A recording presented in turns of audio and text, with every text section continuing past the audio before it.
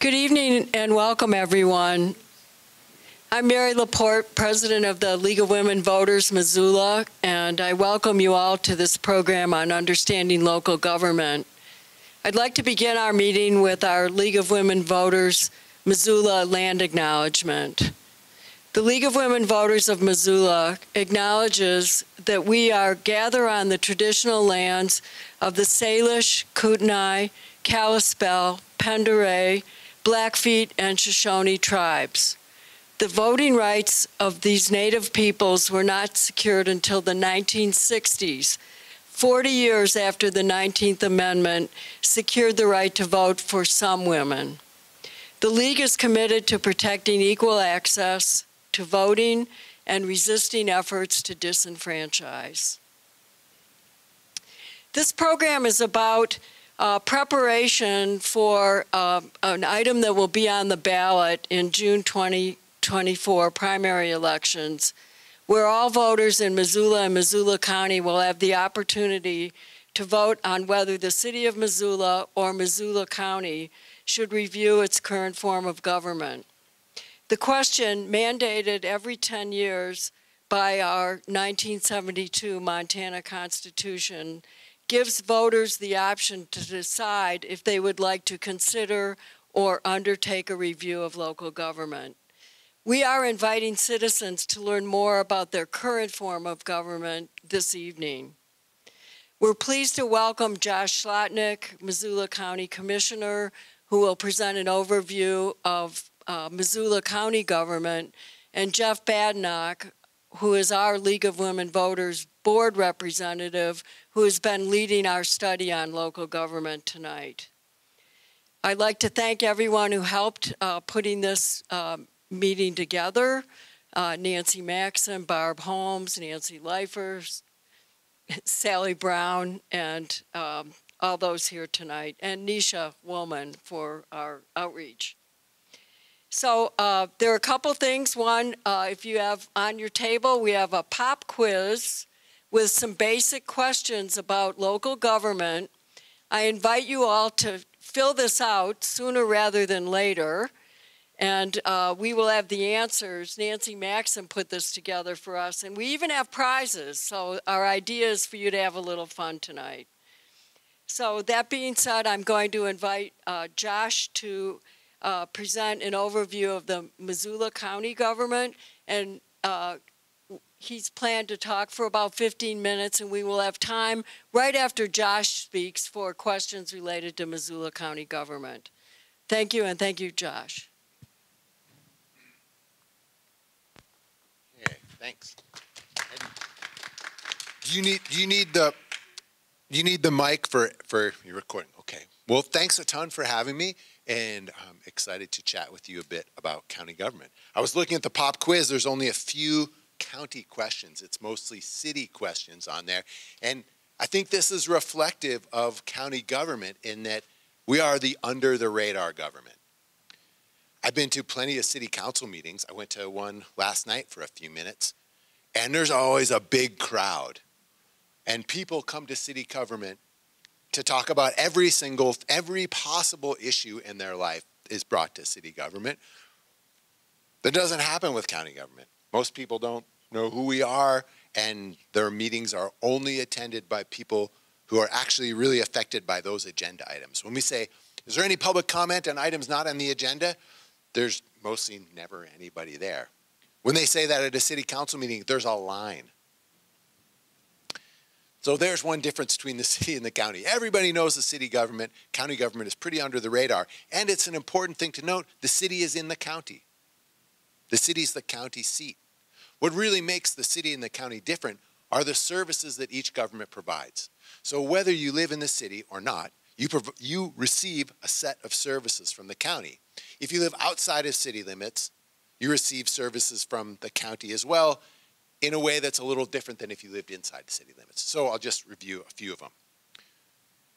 No matter where you live, we only have one jail, and it's run by the county.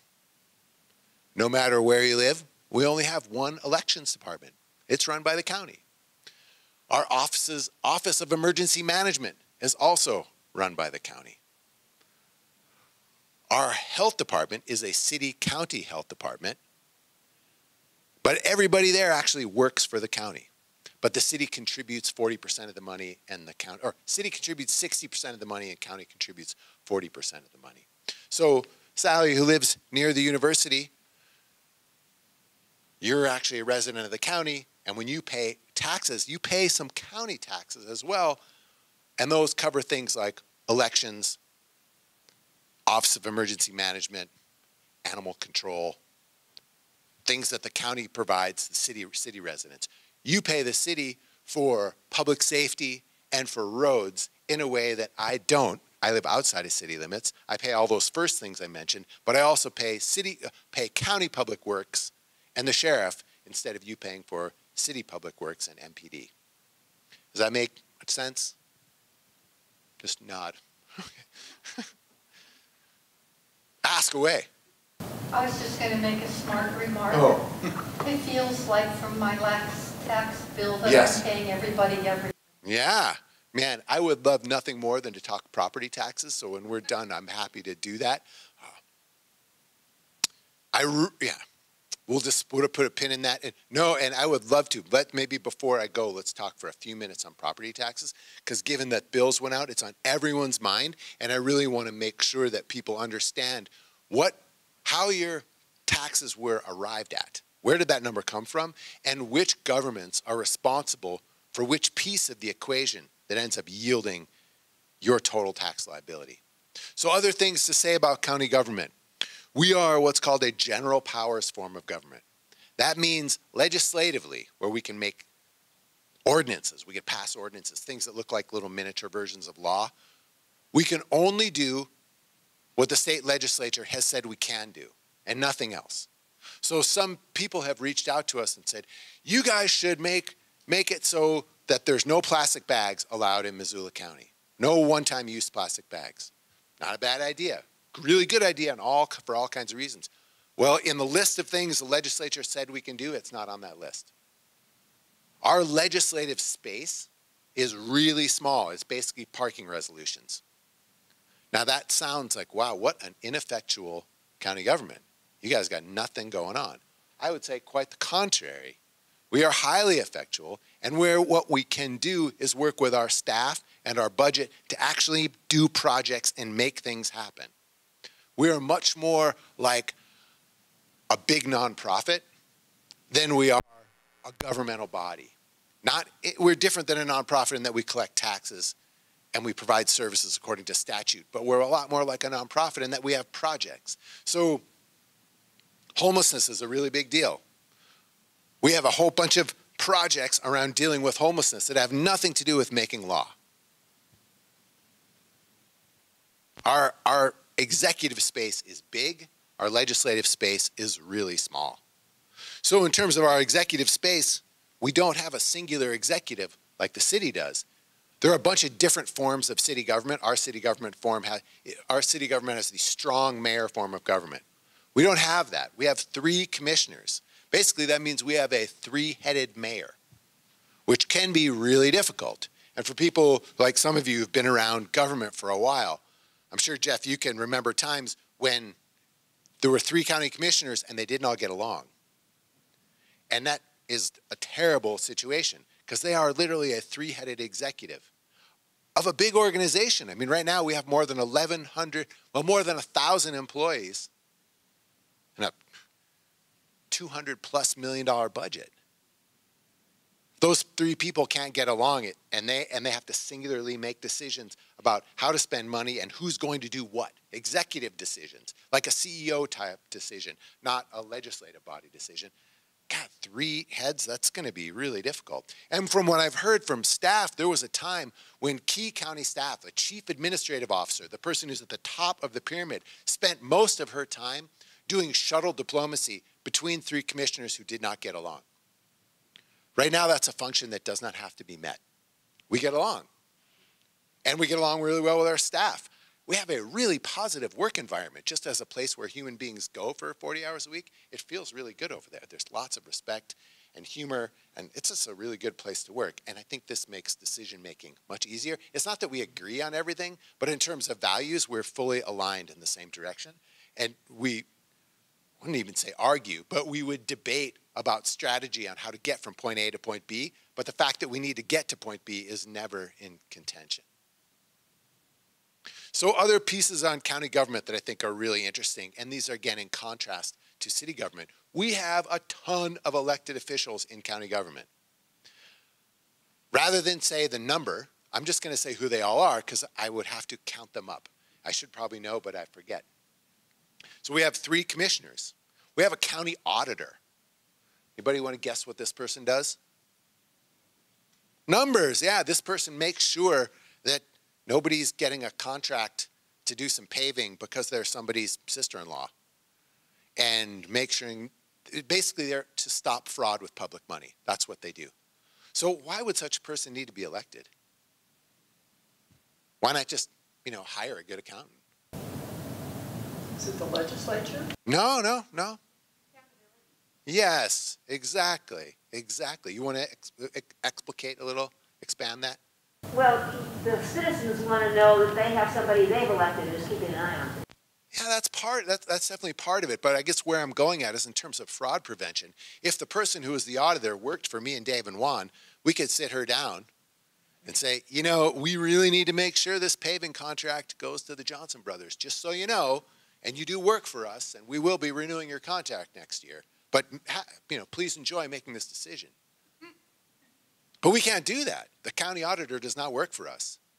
Our county auditor's name is Dave Wall, and he is a man of massive integrity, and he's a very smart fellow, and he's also very values-driven. We have an excellent auditor. Dave does not work for us. He works for all of you. We can't tell Dave Wall what to do or what not to do. He is his own elected official. And I think in terms of fraud prevention, it's a really good idea. So other electeds, not only do we have a county auditor and 3 commissioners, we have a clerk and recorder and treasurer. Those are multiple positions held by one person. In some places, those are split up.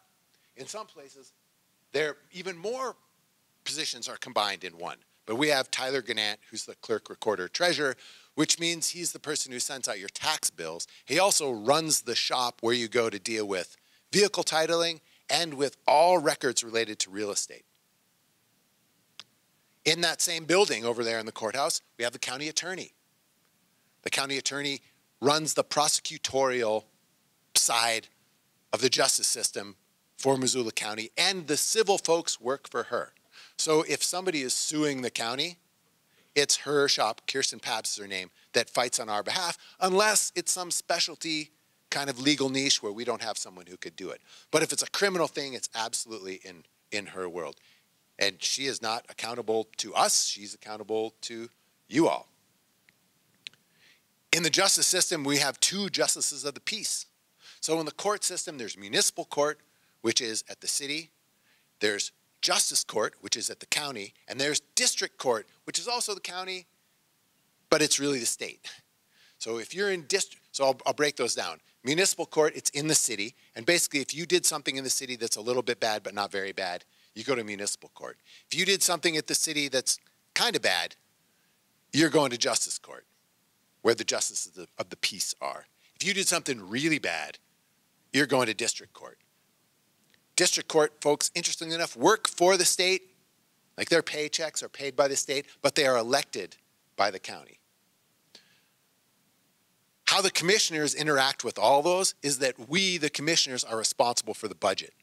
And what that really means, especially this time of year with these tax bills going out, we are responsible for asking the county as an entirety for a big chunk of money. And that chunk of money helps run county government. I'm only saying helps run because about 1/3 of the money we use to run county government comes from local property taxes. The other 2/3 come from grants and fees for service, grants that we get from the state or the feds or philanthropists. We only use 1/3 of the money we spend. Only 1/3 of the money we spend comes from taxation. So you may have seen charts and graphs that our governor and his buddies have put in local publications all across the state saying, oh my God, look at Missoula County spending. They are drunken sailors on a binge and need to be stopped. 2/3 of our spending does not come from taxes. And we compete really well for grants because we have a super strong grants department. We got a $13 million grant for doing sewer, water, and road grid out by the airport. So our spending went way up last year. None of that came from taxes. We had more than $10 million come in ARPA and CARES money during COVID that we used to deal with the effects of COVID. That was not tax money, but if you look at how much we spent, it looks terrible. I'm digressing a little, but I just want to let you know. So with all those other elected officials that I mentioned, they are their own people. They do not work for us. We cannot tell them what to do, but we can tell them yes or no on their budget, and that makes everybody a little edgy. I wouldn't say grumpy. We just have to work together. It's hardest with the judges because no one tells a judge what to do, and the judge's preeminent concern is public safety, and it is not in their minds to think about other things. So if they say, we need 3 bailiffs in here all the time, and we say, geez, that's about $100,000 a bailiff. That's a lot given all the things we're facing. They say, I do not care. I need a bailiff in my courtroom. Do you understand? Because that's how they talk. So we did elected officials, what the commissioners do, manage the budget, and ask for taxes. We are really the 3-headed CEO of a big nonprofit. Other little tidbits of info on county government. We have 32 departments. There's a lot going on there. Our biggest department is lands and communities. This is where we're dealing with planning and zoning and subdivision. We're doing long-term planning and short-term planning. Also in this department is our grants program and parks, trails, and open lands and our interactions with open space. Also under that department is extension and the weed district, which if you haven't visited, they have a beautiful new building out at the fairgrounds. I think our smallest department is called Central Stores. These are 2 people who basically deal with buying stuff and distributing it. I'm talking about like office supplies and office furniture. Most all of what county government does is pretty boring. I don't think it's boring because I really like solving problems and I like working with other people, but the stuff that gets all the attention at the legislature, should there be drag shows in Havre? We don't do that. It's curbs and gutters, sidewalks, emergency management. It's just nuts and bolts of providing services. One of the big questions that you all may consider when you talk about doing a local government study commission is the very first thing I led with, the general powers form of government. Should we be a general powers form of government where we can only do legislatively what the state says we can do? Or could we be like the city where it's just the opposite? The city can do legislatively anything they want as long as it's not prohibited by the state. So the city has a really broad legislative space. We have a very narrow legislative space, but I feel like we actually have a bigger executive space. I'll leave it at that. We can ask questions, go to Geoff, whatever you'd like. You mentioned some of the services on our tax bill that if you live in the city you don't pay. Yes. Can you enumerate some of those? I think you mentioned like roads. So if you live in the city, you don't pay county public works. You pay city public works. So you're still paying for roads, you're just not paying for county roads. If you live in the city, you pay a good chunk of money that goes to the Missoula Police Department. You pay a very small chunk of money that goes to the Sheriff's Department because we operate the jail and the sheriff oversees the jail. But you're not paying for on-the-ground public safety at the county. You're paying that through the city. So those are two differences. But no matter where you live, you're paying for the elections department. Is that? Right. Yeah. If you live in the city, you can actually, no matter where you live, you can go to Missoula County Property Tax Information System.com or .org, type in your address, type in taxes, and click on pie charts. And you can see a pie chart of how much money you spent in property taxes and where it went. And if you live in the city, I'm going to guess 25% of your property taxes went to the county for the services I just mentioned. Probably 32% went, maybe 32% went to the city. Another 30% went to the school district, and the remainder went to the state and then to some other small little things. If you live in the county and you went to the same spot and clicked on property taxes and clicked on pie charts, you'd be paying probably close to 35–40% to the county, 35–40% to the school district, and the remainder to the state and to a bunch of other little entities. So that's different. And typically, if you live in the county, your overall property taxes are less.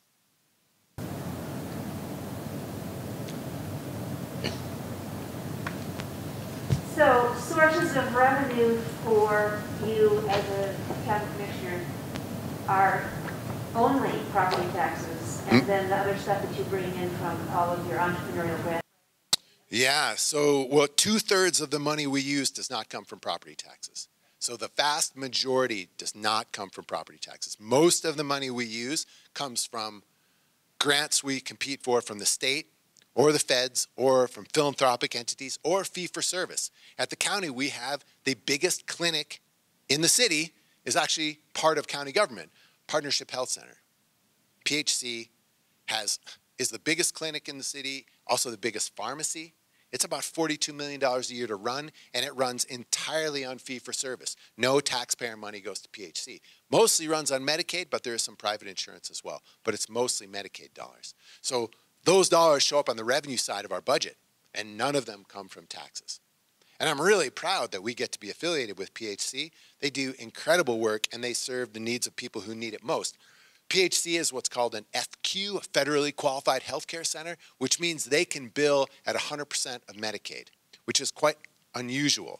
If a person has Medicaid and they want to go to Western Montana Clinic will say, yeah, we're happy to help you, but you know, Medicaid's only covering 65% of your visits, so do you got the other 35 in your pocket? Because we can't really take a loss, and I don't blame them. They can't take a loss. They have bills to pay too. FQs can take 100%. So if you have Medicaid, you go over to All Nations Health Centers, also an FQ, and PHC, it's all covered. It's really a great thing, and they do a super good job. They also have a residency program. So they have like 30 some odd young people who are training to be doctors who are training right here. So when you go over there, it has a very alive, vibrant feel of a learning institution with young people involved that some of our other healthcare places don't. Well, you mentioned that a lot of this money does come from grants. How does Missoula compare to other cities in the state? Well, Geoff can talk about cities, but in terms of a county, and people always do it. They forget it's the under the radar government. Yeah, that's true. That's true. Part of the confusion might be right there. We do better than most everybody. We're at the top of the heap. We have a fantastic staff. We live in a place full of people who are really well educated and competent and actually love where they live. So we compete really well.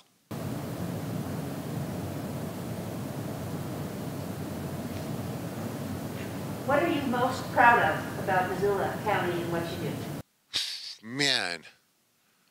Okay, so can I do a few just in the recent past? So in response to homelessness, I am super proud of our temporary safe outdoor space, also known as the TSOS. And I wouldn't blame anybody if they said, I don't know what you're talking about. Which is proof of how successful it is. Does anybody not know what it looks like outside the POV? Or hear about the controversy around Johnson Street? There's no controversy around TSOS. We have 32 little shelters. These are 100 square foot.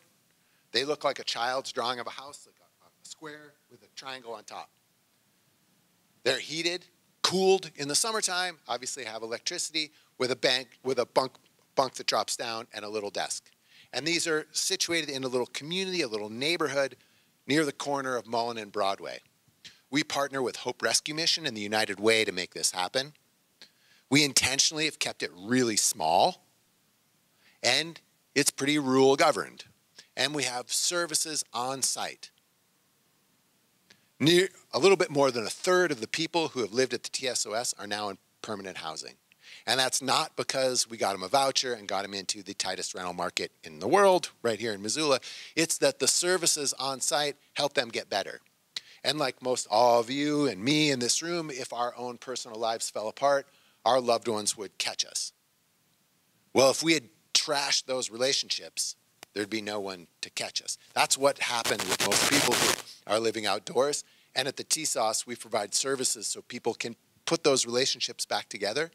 And now they're not in temporary housing. They're staying on their brother's couch or their friend's basement or something like that. It's really successful. If you go visit, it's clean, well managed, just looks like a bunch of little buildings. Nobody even notices it's there. I'm really proud of that.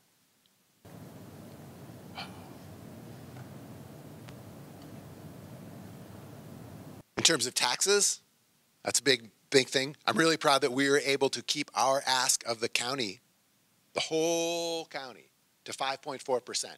Now you'd be like, wait a minute, my taxes went way up more than that. That's the long discussion we gotta have. But in terms of how much money did we ask of every property in the county, we asked for 5.4%, less than the rate of inflation. We were able to be super thrifty.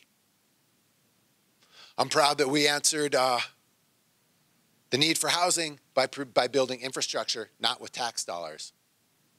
Sewer, water, and road grid in the Bill Grant area, and housing can follow. How proud are you of this library? Oh my gosh, can you believe this library? International award-winning library. It's quite amazing, and is a point of contention out in the hinterland in the county.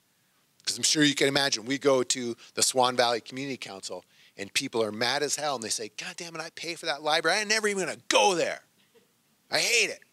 This isn't right. I'm subsidizing that thing. And what we found when really digging into property taxes, and this has been hard for people to hear in the hinterland, they have roads that are well maintained because people who live in target range pay for them. If we took all of the money that goes into the road fund from the Condon area in the Swan Valley, it's about $80,000. That pays for one road operator and no gear. Imagine a person standing there in a high-vis vest and nothing else. No shovel, nothing. Instead, they have access to 5 operators and 5 sets of gear for plowing and maintaining gravel roads all summer. How is that possible on 80 grand? It's that money from the rest of the county goes to subsidize that. And so my response to, like, I pay for the library and I'll never go there is like, and I pay for maintaining Cold Creek Road and I'm never going to drive on it. And this is actually not a problem with the system. It's how the system's designed. We actually have enough money to maintain a basically well-run society because we share all our resources and send them where they need to be most of the time. We can all identify holes in this system and people who are left out and problems, but generally it works pretty well. And it works pretty well because of a social compact. We've agreed to pool our resources to solve problems. Okay, Missoula is the only incorporated. Yes, very good point. Very good point. Are any of the other communities considering, like Lolo or? Yeah. Okay, it's a great question. So in order to be incorporated, you have to have at least 300 people, but you have to have 200 people per square mile. So the density is tough. So like Frenchtown was like, we hate you guys so much, we're bailing. They were like, divorce. And we're like, fine, you can go. But they didn't meet the density requirements. Sealy would meet it, Lolo would meet it.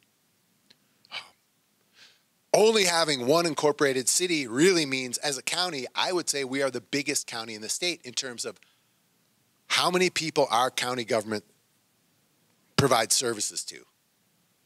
Billings is bigger in terms of population, but they have multiple incorporated places. Gallatin County is about the same size, but they have Belgrade as well as Bozeman, and there may be other ones too. Manhattan is too. Good job. So not having incorporated cities means we actually have to serve a lot of people. If I could snap my fingers, I would love to see Sealy Lake be incorporated. I'd also love to see them have the same resort community tax that Red Lodge and West Yellowstone and Whitefish have. And I feel like they could use that money to fund the cost of having a city government. If they just incorporated without it, they would spend more money to provide services than they are right now. But they are a resort community. They get tons of tourists. They could use that provision in state government to create a tax to extract money from tourists. They could use that money to build their sewer and save their lake. But that's a different chat. Do they need density? Yes. Would that be required to go through the local government review to make that happen? No, no. They need to meet those levels at 300 people, 200 people per square mile, and it would go on the ballot. And they'd have to draw a boundary. I think the Department of Commerce has something to do with that. And then there'd be a vote. And it's not up to the commissioners. It would be up to those folks.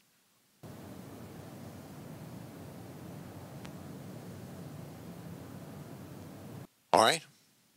There we go. So I would love to hear what you have to say, but I'm going to run and meet my family before 6. Okay. Thanks, guys. Should we give Josh a door prize? I think we should. I'll take a door prize. Yeah. I definitely think, because I'm sure you passed the pop quiz. I didn't even take it. All right. Thank you very much. It's a pop quiz. Oh, there we go. See you guys later. Thank you. Josh is a tough guy to follow. I'm sure I won't be nearly as entertaining talking about the city. One of the things that I want to take exception with, because as much as I admire and like Josh, he's wrong when he said that we have a strong mayor form of government. We don't. We used to, but we don't. We have a charter form of government, and this is a distinction that's made in state law. And this charter came about as a result of the last successful local government review of the city. This charter was written and presented to the voters, and they accepted it. In fairness, I have to say that the charter wrote down almost exactly the form of government we had when we had a strong mayor form of government. We kept the mayor, we kept the same number of wards, we kept the same number of people representing the wards at 2. That's included in the charter. But we most certainly have a charter form of government. We most certainly have self-government powers as described by our state statutes and in the Constitution. This was presented in April of 1996 when it was voted on at the primary election that year, and then it went into effect January 1 of 1997. When the state thinks about government, the thing that it values the most in the statute is the legislative aspect of local government. Every form of local government that is permitted in state statute focuses on there shall be a legislative body that enacts local ordinances and resolutions. They also, in some cases, provide for an executive, a mayor.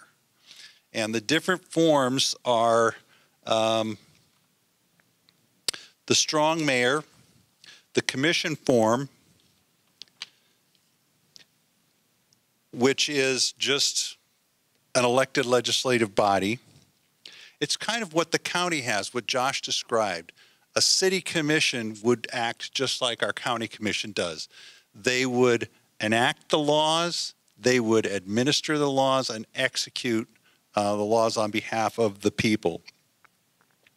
There is a form of government that the state law provides, which is called commission presiding officer, which is what they do in Bozeman. It's very similar. In Bozeman, they elect 5 members of the city commission, and during the vote for city commissioners, the person who gets the most votes in that election gets to be mayor. And the mayor in Bozeman is kind of what they call primus inter pares in Latin, first among equals. It doesn't have any greater authority than any of the other commissions, but the mayor runs the meetings and signs the documents. In small towns, really small towns under 2,000, they have a town meeting form of government open to them. In other words, everybody who's a registered voter, an elector, can come to the meeting, and there is usually one person elected to preside over that meeting, and then everybody gets to weigh in on everything, and everybody gets to vote on everything. It's probably the purest form of democracy available in terms of local government in the state of Montana. But you have to have a population of 2,000 or less to do that form of government. Now, one of the things that Josh said when he described the limitations of county government, they can only do what the legislature lets them do. The legislature doesn't let them do a lot of things. Self-government, charter form of government, on the other hand, is allowed to do whatever they want unless the state tells them they can't. So on the one hand, for the counties, they do what they're told they can do. And in the charter form of government, you can do anything unless the state tells you you can't do it. Now that was a pretty wide open field of action for governments like Missoula and all the other cities that have charter forms of government. And when I say that, all the Class A cities have charter forms of government. Missoula was the last one to get charter form of government. Billings, Bozeman, Helena, Butte-Silverboe has a charter. Darby in the Bitterroot Valley has a charter. There are lots of communities that have charters in Montana. In my estimation, we haven't really seen local governments be allowed to act in that arena to their full capacity. I was looking today, and in the Montana Codes Annotated, and there is a section in the local government general provisions which are powers denied. This is the list of what the state says we can't do. And among them are any power that applies to or affects any private or civil relationship. That is, we can't make laws about partnerships, about marriages, about things like that. Another one is any power that applies to or affects the public school system. Well, clearly, we have school boards for that. We have a state superintendent of education. We have a board of regents. We have a Missoula County superintendent of schools. But local governments, we had nothing to say about education. Any power that prohibits the grant or denial of a certificate of compliance or a certificate of public convenience. We can't say anything about taxi services. You might remember a few years ago, they wanted to have an extra taxi service in Missoula to compete with Yellow Cab. And they tried to advance it, and the state said, no, that's the province of the Public Service Commission. The Public Service Commission has to say whether Missoula gets a second taxi cab company.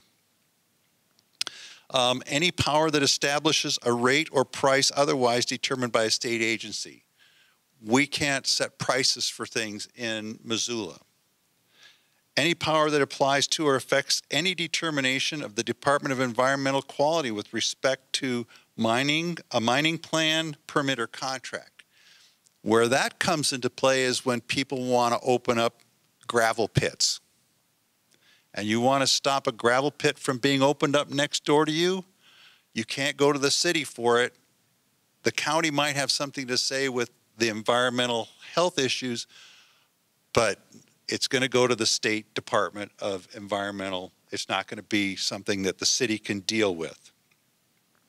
Any power that defines as an offense conduct made criminal by state statute. We can't make up our own crimes here. If it's not a state statute with respect to crime, even though we have our own charter, we can't make up laws that result in people being able to be charged with crimes if they break them. Here's one that you're not going to be surprised at. Any power that applies to or affects the right to keep or bear arms. If the city of Missoula wanted to have some sort of gun control legislation, smart locks, keeping guns out of the hands of domestic violence, any of that stuff, no, can't do it. Even if you have a charter form of government, you can't do that. Any power that applies to or affects the standards of professional occupational competence. If you're a profession, if you are a doctor, a lawyer, an engineer, a dentist, chiropractor, we can't cover any of that stuff. And here's one that I thought was kind of interesting, and I think it was added fairly recently. Any power that applies to or affects landlords. We can't tell landlords what to do. We cannot do anything that is intended to license landlords or to regulate their activities with regard to tenants beyond what is provided for in title. We can't argue with them. Yeah. Do any of these provisions say when they were enacted into law? This revised thing, this happened 2 years ago in 2021. Yeah. Some of this stuff was in before, but they've added to it. We can not have any power, we have no power to enact ordinances prohibiting or penalizing vagrancy. That's kind of a fair one, I think. The list goes on and on. One of the ones that's specifically in here has to do with auxiliary packaging. Missoula, you might recall, a few years ago tried to pass a ban on single-use plastic bags because we've got plastic bags in the landfill and plastic everywhere. And when the city of Missoula said, well, let's talk about banning those, the legislature said, no, you shall not. You shall not ban plastic bags. That's an auxiliary form of packaging. You can't do anything. You couldn't put in a 2-cent tax on bottles and cans to promote recycling. You can't do that, Missoula. Even if you want to, you cannot. So this is kind of a way that even though the state and the Constitution on one hand giveth, the state on the other hand taketh away. So we don't get to do that. So with our form of government, and we just had an election for mayor and city commissioners, the way it's set up is that every 2 years there is an election for a member of the city council. The ward terms are staggered so that every 2 years the people in the ward get to vote either to retain somebody or to elect somebody new if that's their preference. And the mayoral terms are 4 years. So every 4 years we have a mayoral election. However, with this recent situation, Mayor Engen was elected, passed away. We got an acting mayor, Gwen Jones. Then we got a permanent acting mayor, Jordan Hess. And then we've got Andrea Davis, who was just elected to finish out the rest of Mayor Engen's term. And in 2 years, in 2025, we're going to have another mayoral election. So it's possible that Andrea could decide not to run again, or she could be beaten, and we would end up having 5 mayors in 4 years. That's very, very, very, very rare. But that's the way it's set up in our charter. That's how we decided how we would do these things. Now, I want to talk a little bit about the charter. The charter, for all intents and purposes, is something that is invisible. No one ever talks about it. They don't talk about it at the city council. The mayor never talks about it. No one ever runs to it to see what the charter says. It's pretty simple stuff. It's pretty simple. I would like to see the charter talked about more often. And the reason why is that the charter can be amended. It's in here. We don't have to wait 10 years to amend this charter. The amendment procedure is included in the charter. But if people don't talk about the charter, they don't realize that it can be amended, it's not a tool for making our government better when we need it to be better. I would like to see, for example, in all the ordinances that are passed, in the whereases, you know, at the beginning it says, whereas this, whereas that, now, therefore, we, the Missoula City Council, do ordain this to happen. I would like to see in one of the whereases, pursuant to the authority granted to the City Council by the Charter of the City of Missoula, we are now going to therefore do this. I would like to see the charter mentioned. I would like to see Missoula have a charter day where on the anniversary of this adoption, they would have a day in school where they would read part of the charter, or kids would do coloring projects on the charter, or they would debate whether we should have a charter and do that in schools. We should have a charter day in Missoula, so we talk about this. It's not very inspiring in the sense that it's not as long as the Constitution, but it, like the Constitution, it has a preamble, and I would like to read the preamble because I think the preamble is probably one of the best things about this charter. And it says this: we, the citizens, not the people, the citizens of the City of Missoula, blessed by the natural beauty of our mountains, valleys, and rivers, enriched by the diversity and vitality of our people, mindful of the contributions made by those who lived here before us, and thankful for a good place to live and for the rights and responsibilities of liberty, as stewards of our community, do hereby establish and ordain this charter to provide accessible and effective government for ourselves and our children.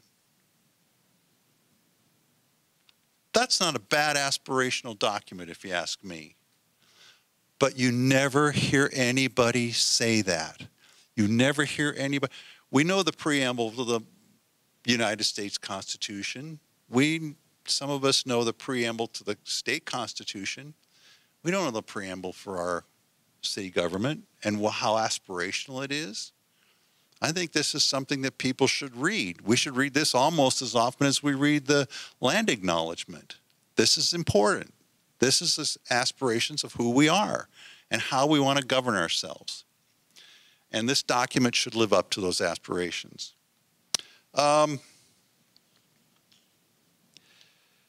Is there anything wrong with our current form of government? Is there anything wrong? It's not for me to say. It's not for me to say. It's for the people to say, and it's for us to help them understand that they do get to say. They don't know that they get to say. I am still astonished at the number of people who do not know that this local government vote is coming up and that they have a chance to weigh in on how our city governs itself. And for the audience, when the league did our candidates forum, that was a question that was asked of all the candidates. What do you think about it? Well, the candidates all were nodding their heads. Seems like a pretty good idea. That just means that we need to talk about it more because we're not seeing resistance, we're seeing ignorance. And that's what we have to fight against. It's not resistance to review our city form of government, it's ignorance. So, with that, is there any questions? Yes. What is the process to be able to amend the charter? The charter can be amended. Let me read it exactly. An amendment to this charter may be made only by submitting the question of amendment to the electors of the city. To be effective, the proposed amendment must receive an affirmative vote by a majority of the electors voting on the question. An amendment approved by the electors becomes effective on the first day of the city fiscal year following the fiscal year of approval, unless the question submitted to the electors provides otherwise. And then it goes on to say, an amendment to this charter may be proposed by initiative by petition of 15% of the electors registered at the last general election, or by ordinance enacted by the City Council. The question on amendment of the charter, of this charter, must be submitted to the electors at the next regular or primary city or county election in the manner prescribed by state law. So the people can do it, the council can do it. Nancy. Say 15%, 1.5? Yes, 15%, 15%. So about 13,800 people. Yes. But the local government review could decide to look at the charter? Yes, and if there is local government review, that's probably the first thing that they will do is they will examine how we do things now. And they could examine this charter and in the course of their study and review, come up with recommendations. I mean, they may want to create additional elected positions. They may want to change terms. They may want to change the number of wards. They may want to change the number of representatives. Yeah, they can change it, and that this is probably the first thing that they would look at. The list of restrictions that the state has on the city, is that regardless of what form of city government we have? Like, are those restrictions on every city in? No, these are the restrictions on communities that have charters. Right. So that wouldn't apply to a smaller city that does not? Right. A city that doesn't have a charter, the state statute says what they must do. It outlines what elected positions they must have. It talks about their budgeting and all those kinds of things. But again, they do what they're told to do. We do whatever we want except what we're told not to do. It's kind of a weird mirror thing. Mary. Is that the same as this general powers of form of government? Right. Yeah. Yeah. Yeah, the county has general, and again, this goes to the bias in the statutes and in the Constitution to have a legislative body. 3 commissioners get elected, and they have the legislative power for the county, but they also have this other power of administering an executive function. The city and the county probably right now work together better than any time I can remember. I can remember the time when they had the shuttle diplomacy. I can remember when you could identify the county commissioners by which one or ones weren't the jerk that week, because there were some that sometimes they were jerks. I can remember when they used to fight with the city. The planning office, it seems like without fail, every 10 years, something bubbles up about, you know, we really should put the city and the county planning together. And then 10 years later, we really should split them apart. And I remember one time when they split up the planning office, they decided that the employees would go on the county personnel system, and they had a fight over who got the vehicles, because there's a lot of cars and trucks and stuff that planning guys. And it was, when it was all said and done, there were some complaints that some of the vehicles they got were real beaters, and they weren't happy about that. They felt they got taken. But, yep. So what occurred to me when you were reading the Thou Shalt Nots is something that would come up where 2 people in the LGBTQ community wanted to get married. And if we cannot decide in the city, make a law against that, does that mean somebody could get married? Because there isn't a law about it, unless, of course, the state made a decision about that. So that would be, can you? I think the intent of the law is that in the state of Montana, if you are going to be married, it's like in the state versus the nation. If a gay couple can get married in Missoula, we can't make that law and then force Mineral County to recognize that marriage. You see. So what they want it to be is that if you want to be a gay couple and get married, it has to be able to be something that the entire state recognizes. And And that's pretty specific. What I was trying to get at were places where things were opened by omission. Oh. Yeah, and I think that's the intent of it. If they haven't told us we can't do it, that means we can, if we want. Yeah, yeah, right. But one of the specific things in here has to do with establishing ordinances governing relationships, and it says can't do that. No. Mm-mm. So we have to, but the state does that for us. Yeah. Okay. Yeah. So, Jeff, I think I know the answer, but let me just check. So the statute at the state level says charter governments cannot do any gun regulation. But then on the other side, for general powers, they don't have the power to do it either, right? No, they don't. No. So, but they have to have separate legislation. There's two different sets of laws that clarify that.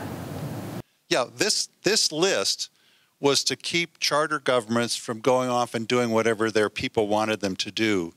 You know, if you imagine if you lived in Ravalli County and Missoula set up some sort of gun regulation and you were going to hunt up in Lake County and you had to drive through Missoula County with your guns and you'd fall under our laws, be kind of a problem.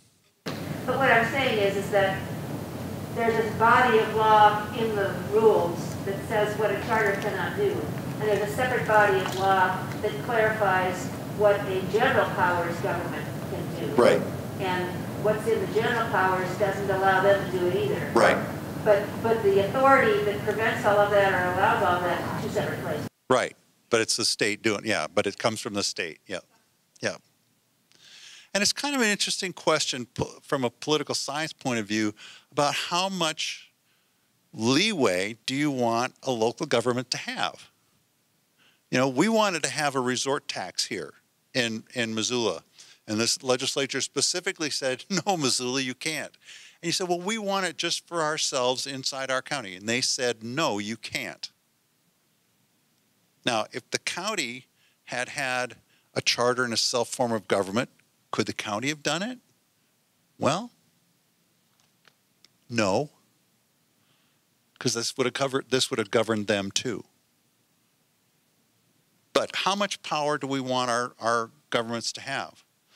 And that's the kind of the deeper question of local government review is how much power and authority and responsibility do we want our local government to have to operate on our behalf? On one hand, there's an argument that says, well, local government, this is the one that's closest to the people. We know Josh. We know Dre Davis. We know our county, our city commissioners. We know these people. How many state legislators do we know? Our government, our county, Josh shows up to work 40 hours a week. The mayor's office, they show up 40 hours a week. The council, even though it's a half-time job, they spend all Wednesday in committee meetings. They have constituent work. They have all kinds of stuff that they do on a daily basis. The legislature meets for 90 days every 2 years to pass laws. Yeah, they have interim committees. Yeah, they do other work throughout that intervening period. But these people up at the county courthouse and in the new Engen local government center, they come to work every day for us. Wouldn't you think they should have a little bit more authority and leeway to do things for us? And that's the question that local government review is going to solve. So can counties have a type of charter system? Yes, counties can have a charter. And if you look, for example, at Butte, Silver Bow, and Deer Lodge, Anaconda, when they joined their city and county government, they did it through a charter mechanism. They have a charter to do that. But there's one charter for Yes. city Yep. and county. Yep. Yep. Yep. So that both governments were completely conjoined? Yep. Okay. Yep. And again, the only way a city and a county, I mean, if we wanted to put the city of Missoula together with Missoula County, the only way that that can happen is if the county residents vote to have a study commission and the city residents vote to have a study commission and the two study commissions meet and agree that that's the way to go and that's a recommendation that they would then put before the voters, and the voters of both the county and the city would have to agree to it. So it's a pretty high bar, but that's the path to how it could happen. But it's a pretty high bar. Okay. Yes. So these lists of the things that you can do those change? Is that the legislature? Like, will that ever change? Could you repeat? Yeah, the question is, this list of the things that local government, charter forms of government cannot do, can that be changed? Yes, this is an act by the state legislature, signed by the governor, and at the next legislative session, they could go in and add to it or delete from it or modify it.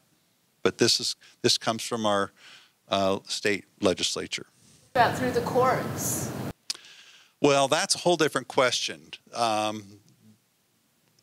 If the city or the county objected to any of these provisions, they could go to court. But since the state passes the laws, unless it was a violation of the Constitution, I don't know that a local government would have any standing in court to call this stuff into question. I don't think they would. It's a political question at that point. Okay. Anything more? Your local government is the one that's closest to you. It's yours. Put your fingerprints on it. Talk about it. Raise questions. Read the charter. Read the charter. Talk about the charter. Let people know we have a charter. Copies of the charter are here and available through the League of Women Voters. It's also online at the City of Missoula's website. You can find it, read it, learn about it, find out what's good about it, find out what's not good enough about it. And if you have ideas for changing it, it's yours, so make a suggestion. Do you want to talk about the glossary and that MCAT and it's on our website? Yeah, there is a glossary that is probably, thank you, Nancy, probably the most helpful tool that we can put in the hands of people other than the charter itself. It's a local government review glossary of the terms that are about local government review and about local government. This is something that every citizen should get their hands on and have available, as in the next 6 months this discussion on whether we should have local government review takes place. This is invaluable. This is really good stuff. And it's on the League of Women Voters website. So go Google it, find it, and read it, use it. Anything else? Did you want to close it? Oh, yeah, it's time for the pop quiz. We're going to do that. Okay. Thank you, Geoff.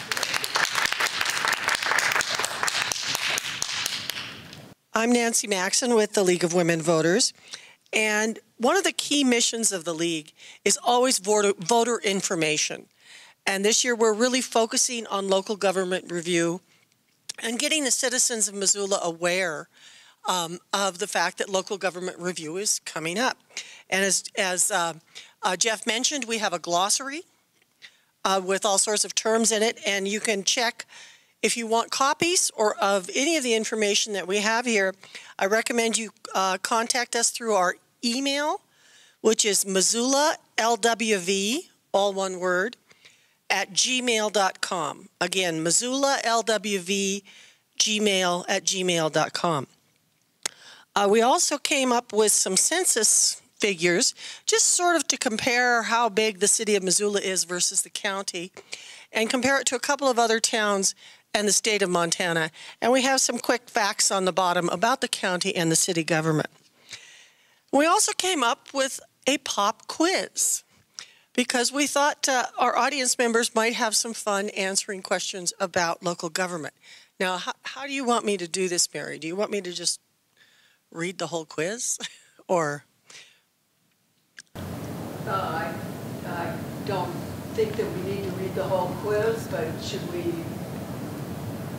you want to pick a few and we could have some discussion about it? Make it pop. Well, I think one of the interesting questions about on here is how many mayors have we had since 1990? Because this was brought up earlier. Geoff mentioned this, that we could have 5 mayors in under 4 years. The number of mayors we have had since 1990, I have to find the question now, is 5, excluding the one who was just elected. Dan Kemmis served from 1990 to 1996. Mike Kadis served from 1996 to 2006. Of course, John Angan served from 2006 to 2022.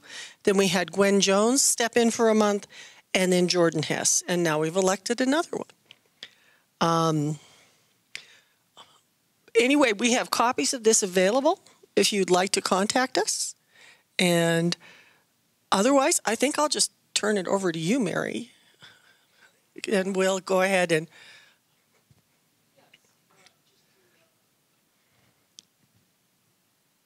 I'd like to, on behalf of the League of Women Voters, thank you all for coming tonight, and special thanks again to Josh Slotnick, our County Commissioner, and Geoff Badenoch, our board member.